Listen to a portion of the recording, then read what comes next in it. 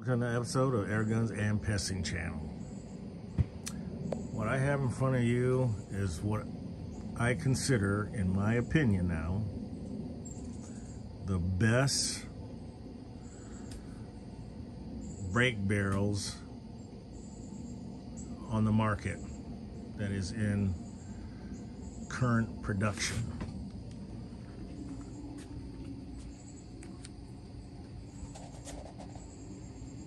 The RWS Model 34 or the Diana Model 34,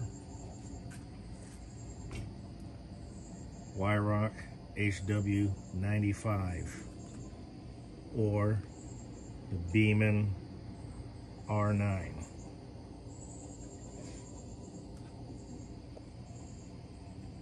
Both brands are from same manufacturer, just different names associated with them. One is Beeman, one is Wyrock or RWS and Diana.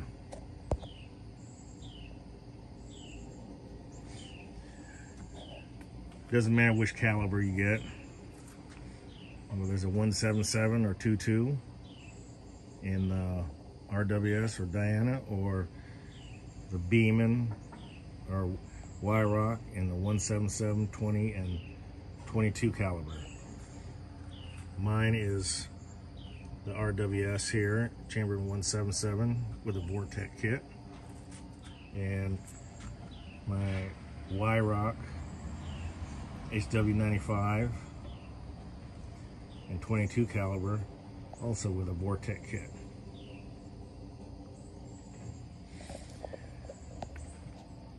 I did say in current production. I have others that are in my collection that are not in production anymore, but these two right here are still in production. And as far as I'm concerned, for under $500 for the HW95, the Wyrock HW95, or $300 or under $300 for the RWS/Diana. Money well spent. Sure, there are other brake barrels on the market, but these two are what I consider heirloom quality.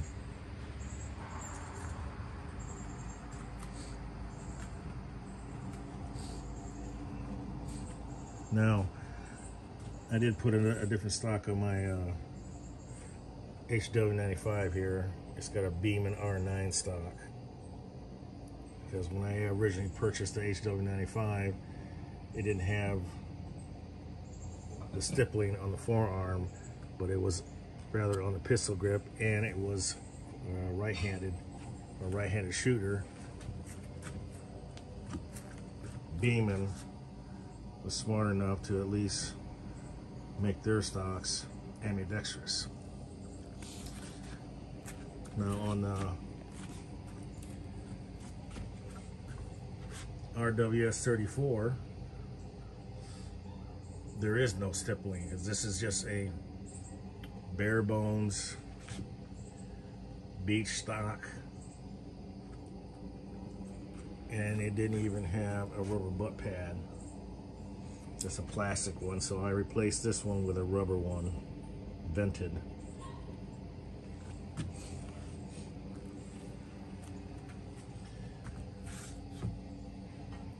Triggers are fantastic on either one of these. The T06 for the Diana RWS, or the record trigger on the Beeman or Wyrock. Both are two-stage adjustable.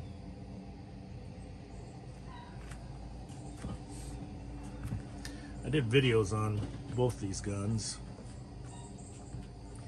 so if you need more information about it, you can go to my channel and check out some of the past videos I've done on both these guns.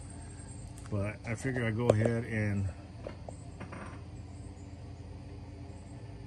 bring these two guns up since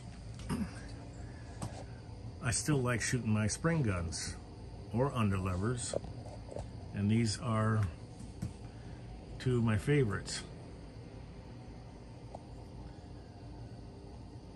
The Diana, or RWS, is considered a Magnum Springer, whether it's in 177 or 22. So it does have a lot more power. It's got a longer barrel. So let me read some specs about the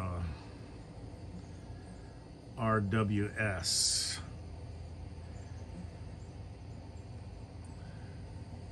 It's got a limited lifetime warranty on the RWS or the Diana. I already said it's got two-stage adjustable trigger. It did come with iron sights. Both these guns came with iron sights, but since I was scoping them, I took the iron sights off on both these guns. Both are sporting 11mm dovetail. They're spring piston, single shot.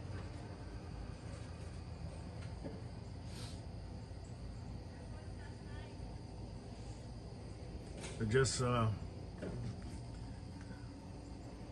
workhorse of spring guns.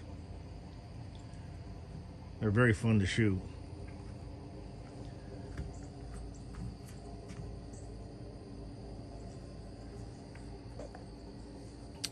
Overall length on the RWS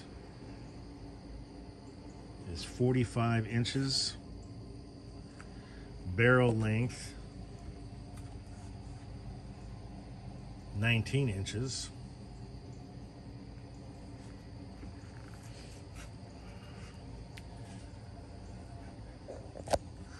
So if you just want to buy a one-time spring gun, break barrel, and if under you know, if $500 and under is too much for you, then go for this one here. But this is under $300.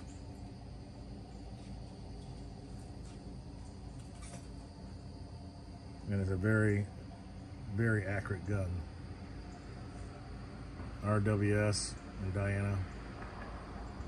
The barrels are made in-house.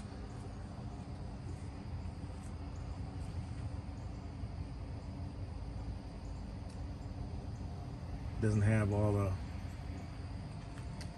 the stippling like the Wyrock or the rubber butt pad, but hey, this is the gun that you can take out hunting,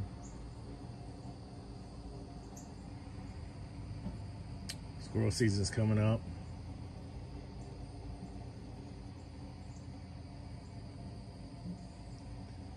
And bag your squirrels. Safety on this one is right up here. As soon as you cock the gun, in this case,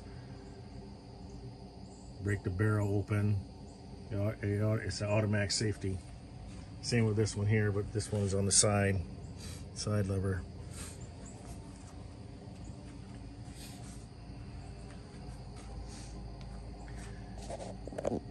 Up next is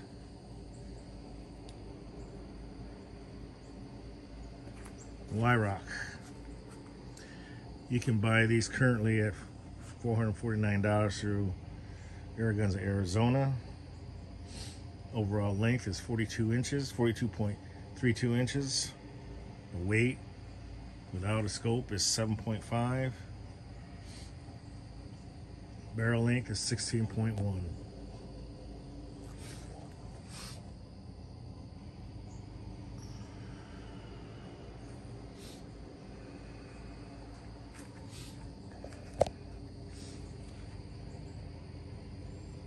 Like I I said, both guns are very accurate.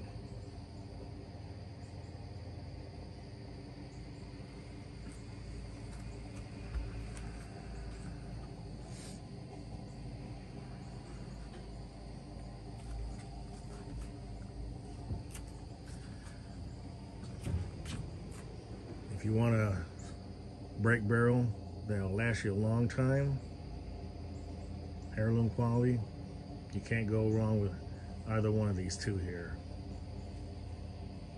Wyrock or Beeman or the RWS Diana. You folks stay safe, shoot straight, may your pellet hit his target. We'll see you in the next episode of Air Guns and Pestage Channel. See ya.